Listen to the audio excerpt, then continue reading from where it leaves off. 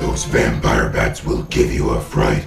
Eating apples both day and night. They rest for a minute, maybe three. Then they're eating every apple in your apple tree.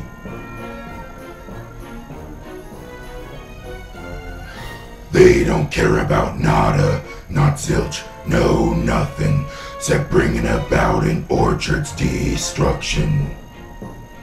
Now wait just a minute, there's another side to this, and if I did not defend them, then I would be remiss. These bats are mamas and papas too, they care for the young just like we ponies do.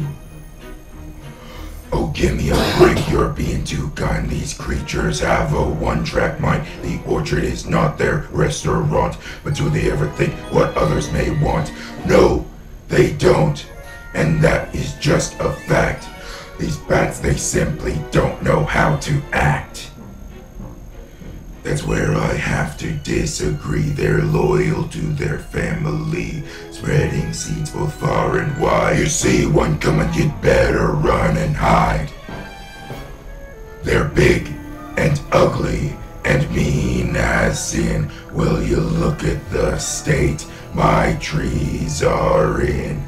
They help your trees, they'll grow stronger, faster. They've turned my life to a total disaster.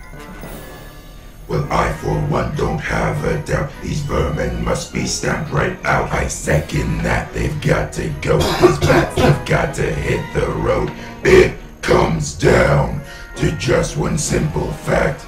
They've crossed the line, it's time to fight them back. Stop the bats, make them go and not come back. Stop the bats, make them go and not come back. Stop the bats, make them go and not come back. Yes, it comes down to just one simple fact. They've crossed the line, it's time that we attack.